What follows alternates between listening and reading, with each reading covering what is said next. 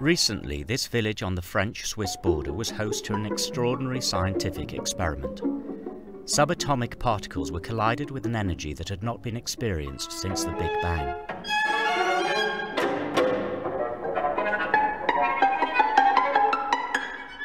The results will open up a brave new world of physics, revealing information about particles which could explain the workings of the universe itself.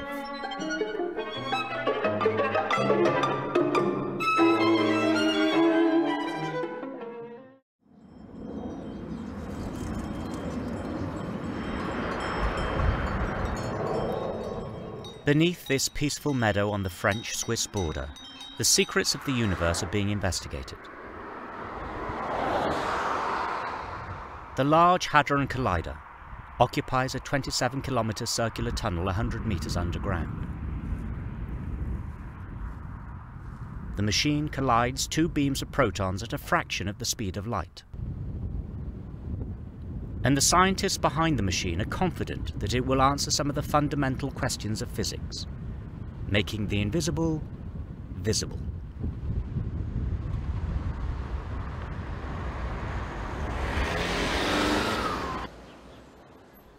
This is CERN, the European Organisation for Nuclear Research. It's one of the largest and most respected laboratories in the world, with 3,400 employees and 8,000 visiting scientists from all over the world. Its business is fundamental physics, finding out what the universe is made of and how it works.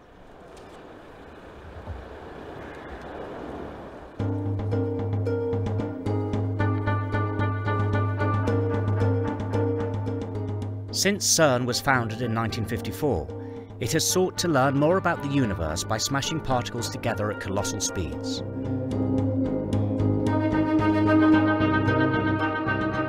Gigantic machines were built to achieve this. Particle accelerators such as the Large Hadron Collider of today.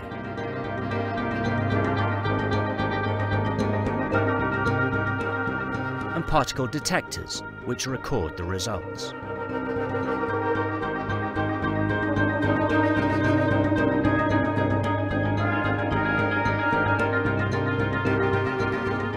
It was a hunt for new particles to explain the mysteries of the universe. The atom, once thought to be the smallest particle in the world, was broken down into a nucleus and electrons, which was in turn broken down into protons and neutrons. Quarks and W bosons were discovered. Antiparticles with a reverse charge of usual particles were finally recorded. The antimatter evidenced everywhere in the universe when stars explode or asteroids collide was harnessed in a lab and used in brain scans. Small particles led to big successes, and Nobel Prizes were the reward.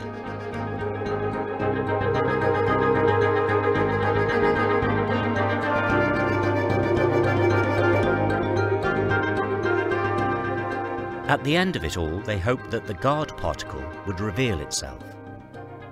It was an inflammatory name for a particle, necessary to support the current understanding of the universe.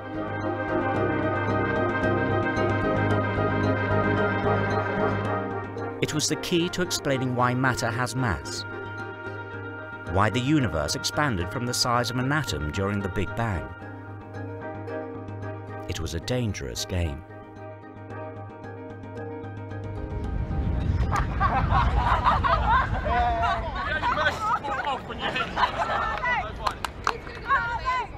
CERN is not sorcery, say the words on this model accelerator. Yet even today, many people believe that particle collision is the work of the devil.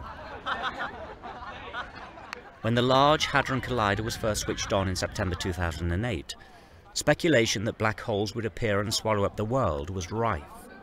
According to many newspapers, Doomsday was upon us.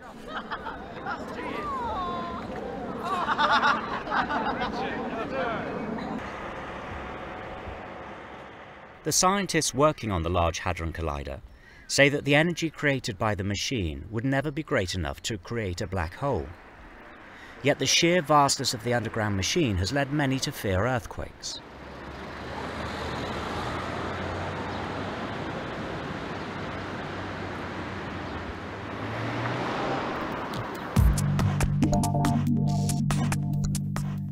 The collider is contained within a circular tunnel with a circumference of 27 kilometers.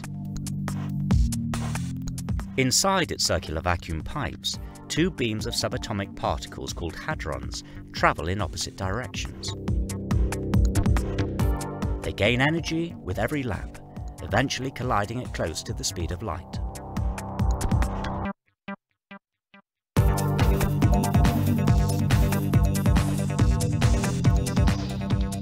The particles are guided by superconducting electromagnets. In order for the magnets to conduct electricity without resistance or loss of energy, they have to be chilled to a temperature colder than outer space. So they're connected to a distribution system of liquid helium.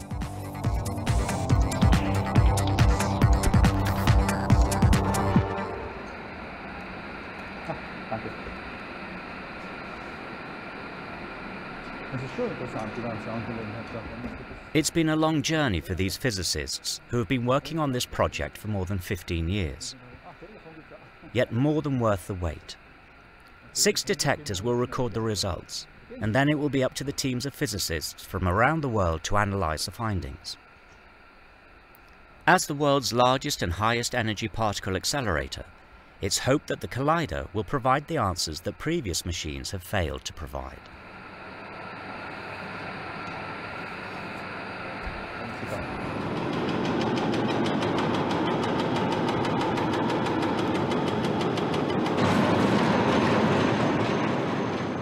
Construction of the Large Hadron Collider began in 1999, but planning of the machine began 4 years earlier. The tunnels housed the collider's predecessor, the LEP, so they had to be re-excavated. The costs came to more than 3 billion euros, yet donations were made from over 100 countries around the world. The machine had to be shut down in 2008, when a badly soldered part led to an enormous helium leak. So every care was taken with the rebuild. It's dangerous work, not only in the building but in the maintenance. Although propelled by supermagnets, the microscopic particles require as much electricity as is used in the surrounding cities combined to keep them in line. The challenge is to keep the particles travelling in a circle and to keep the particles focused. Otherwise they'll not only fail to collide, but they'll escape the tubes during their journey. Thousands of magnets of different varieties and sizes are used to direct the beams around the accelerator. The blue parts are dipole magnets, which are used to bend the beams, and the silver parts are quadrupole magnets, which focus the beam. Just prior to collision, another type of magnet is used to squeeze the particles closer together to increase the chances of collision. The particles are so tiny that the task of making them collide is akin to firing needles from 2 positions 10 kilometers apart with such precision that they meet halfway. Due to the length of the tunnels, a monorail system has been fitted to transport heavy materials such as the magnets. But for scientists who don't fancy the 27-kilometer walk, a bicycle is advisable. Spending almost all of their time in these underground tunnels, these scientists see the world very differently to most of us. Yet although there are strong indicators that what they're searching for exists, there's often no clear scientific proof. Very little is actually known about antimatter, or what effect the Large Hadron Collider could have on the world.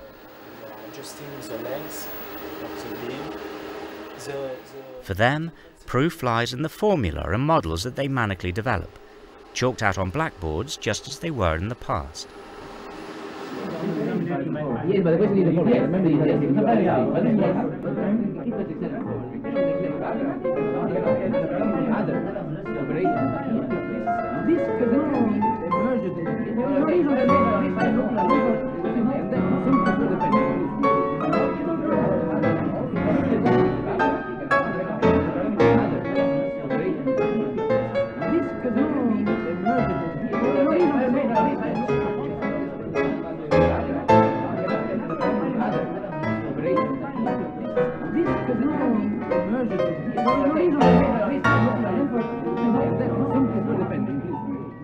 It's a mind-boggling show of intellect, and one which consumes their lives.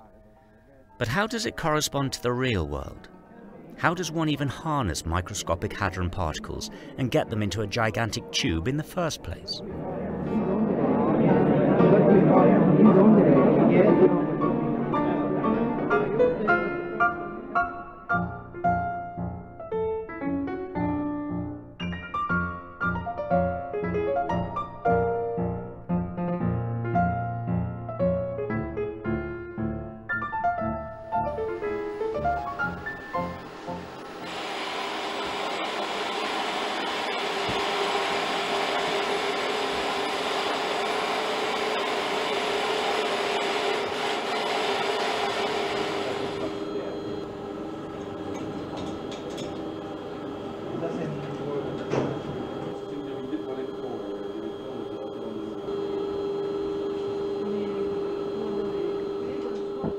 Every journey a proton takes in the collider begins here in an old linear accelerator. It's a piece of equipment that has been in operation for 31 years. It's a part of the complex that is steeped in history, the place where antimatter was once successfully created. And magnificent Hollywood films like Angels and Demons, in which antimatter is used to threaten the Vatican, wouldn't have been anywhere near so successful without this major achievement. But here at CERN, it's not seen as such a big deal. Compared with the very large 27-kilometer Hadron Collider, this is a very small piece of equipment. Yet the Hadron Collider includes heavy ion collisions as well as proton collisions. The low-energy ion ring is needed to accelerate and store the ions before they are injected into the hadron ring.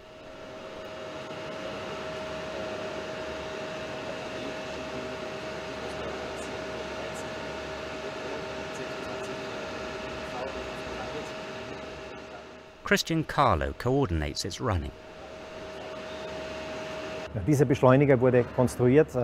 accelerator was constructed in preparation for the Large Hadron Collider. This machine is needed to produce the ion beams that are occasionally needed in the Hadron Collider. This machine can accumulate several impulses from the linear accelerator. Current ion sources cannot deliver a very high intensity, which is why we have to accumulate several impulses from the linear accelerator in this synchrotron until the intensity is high enough for 4 particle packages for the Hadron Collider. This accelerator only became famous as the result of a book, because it's the accelerator in which antimatter was once produced. But according to Christian, Dan Brown's suggestion that antimatter could be harnessed as a weapon is more science fiction than science. Of course, it's completely ridiculous. The production of antiprotons is very, very inefficient. You could never produce sufficient antiprotons to produce an explosion. But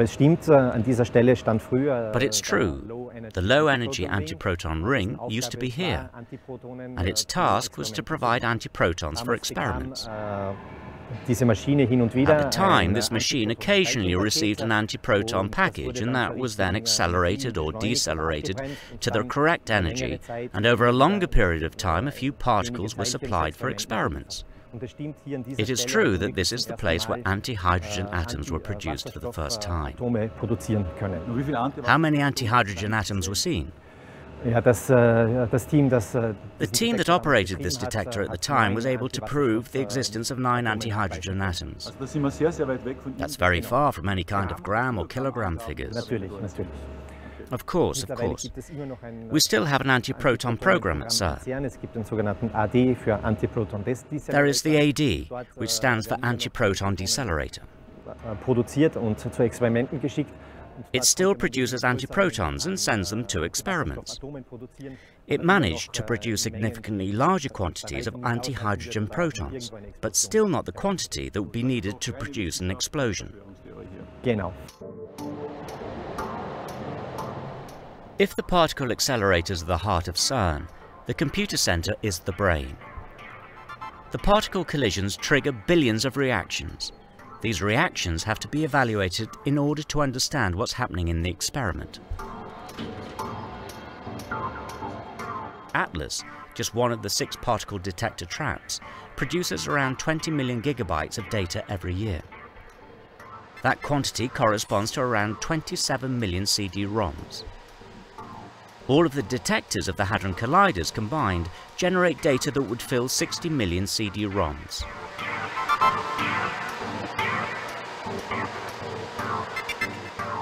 This data needs to be analysed, but the analysis of the particle reactions is also a matter of luck. Of the 10 trillion snapshots produced when particles collide, only one contains usable and interesting data.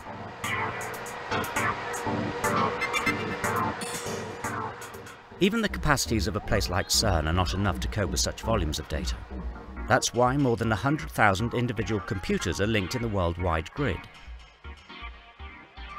All of the participating researchers can work with this global supercomputer where all the calculations and data are automatically uploaded.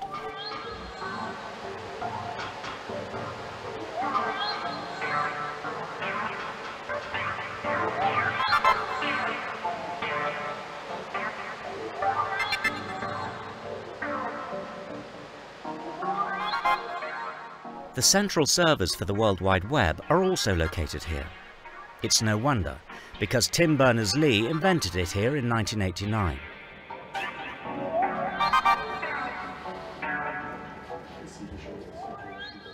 A spin-off of particle research, a system that was originally designed to improve information exchange between scientists, the Internet has remained an end in itself, freely available to the world which it has changed.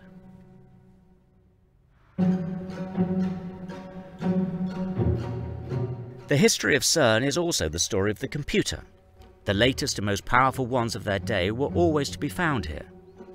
And even though in retrospect they may look like dinosaurs, they were the best of their era.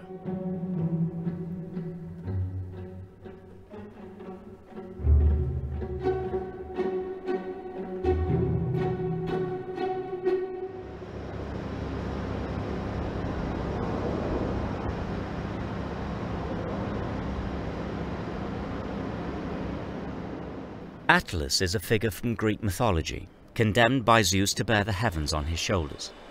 A fitting name for one of the detectors in which new elementary particles will be discovered. 100 meters below the surface of the Earth, it is not capable of supporting the heavens, but it is gigantic.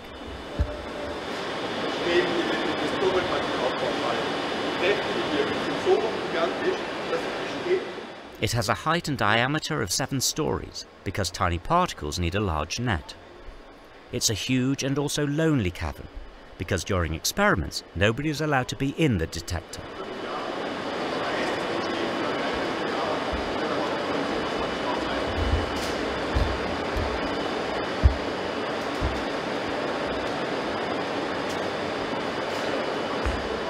Während der LHC in Betrieb ist, while the Large Hadron Collider is in operation, we have radiation in this cavern.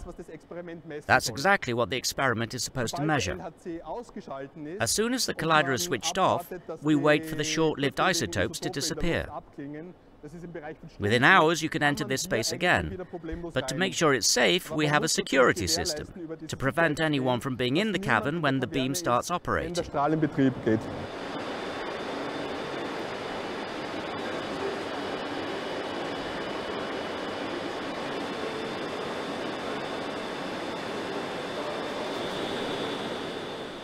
Atlas is on the Swiss side of the Large Hadron Collider. CMS, the second large particle detector, is on the French side. We already know Atlas has to support the heavens, but both detectors will be used to reach for the stars. Like Atlas, CMS will be used to hunt for the Higgs boson, also known as the guard particle, and to investigate the nature of antimatter. The insights that are recorded in these detectors in the coming months will change our vision of the world. But building a machine that can capture microscopic particles is an enormous venture. Atlas may be the largest detector, but CMS is the heaviest. It weighs in at a massive 13,500 tons, as much as the Eiffel Tower, and everything had to be assembled by hovercraft. Also wir haben jetzt noch ungefähr 3 We have 3 or 4 more weeks during which we have to perform the final service adjustments. We have to fine-tune the detectors and connections, and then the entire platform here will be removed to empty the space. All that will be left is a steel pipe, and the end caps will be pushed in through this pipe.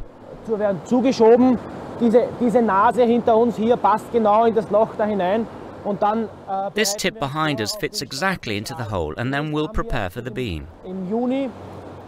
First, that is closed. Then we work with cosmic radiation, and then we wait for the Hadron Collider to supply us with the beam, during which time we'll be ready for the collisions.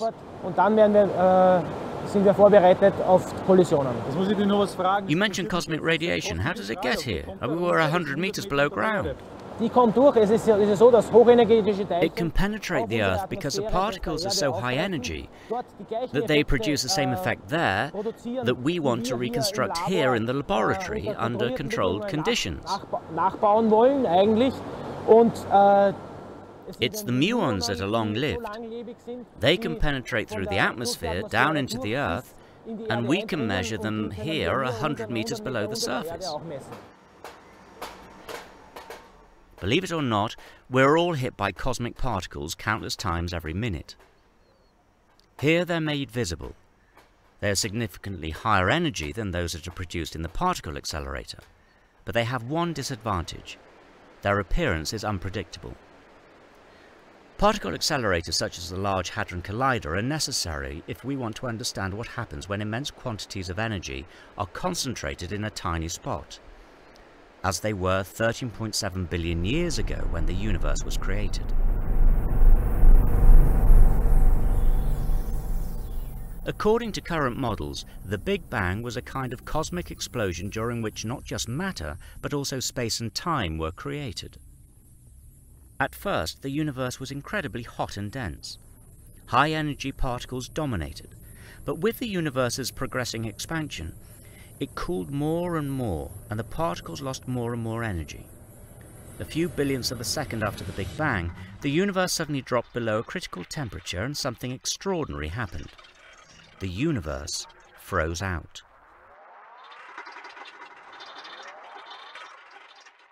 It was like the transition from a water droplet to an ice block, except that this transition in the universe produced a new phenomenon, the Higgs field.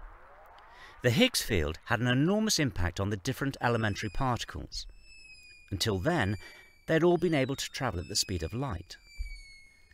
As a result of the Higgs field, the particles were divided into categories. Some felt almost no effect from the field, others were significantly decelerated. It was as if some of their motion energy was transformed into a kind of compressed energy.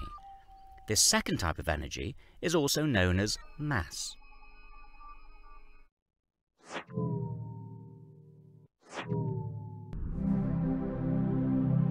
Einstein's famous formula proved energy could turn into mass and mass into energy. The Higgs field seems to play a special role in this process.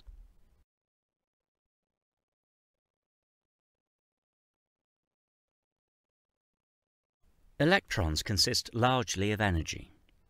The muon has a bit more mass, the W boson a bit more, and the quark consists almost exclusively of mass. It has hardly any energy.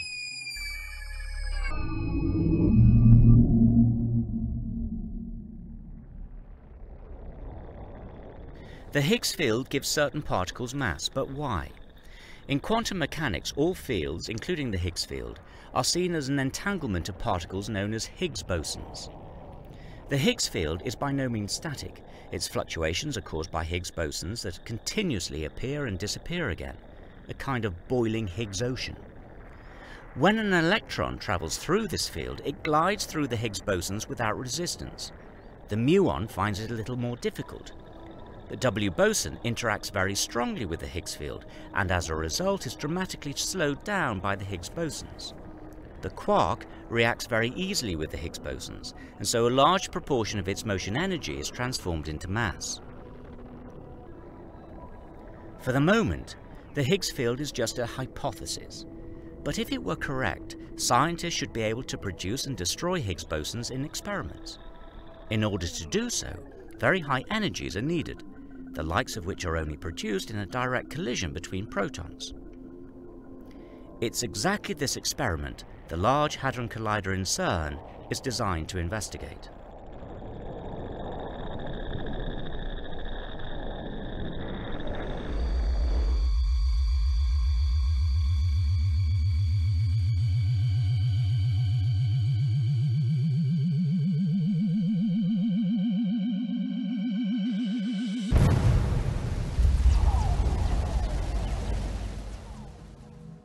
"600 million collisions will take place in the collider every second. But it is estimated that only 1 in 10,000 billion collisions produces a really high-energy collision in which a Higgs boson could be created. That's because it is only in 1 in 10,000 billion cases that 2 of the 6 quarks, which the protons are made of, really collide head-on. Only then is enough energy set free in a small space-time point to make it possible for a Higgs boson to be created. Although newly produced Higgs bosons decay again in a very short time, the particle pairs produced are relatively easy to detect, delivering certain proof that Higgs bosons aren't just a hypothetical construct.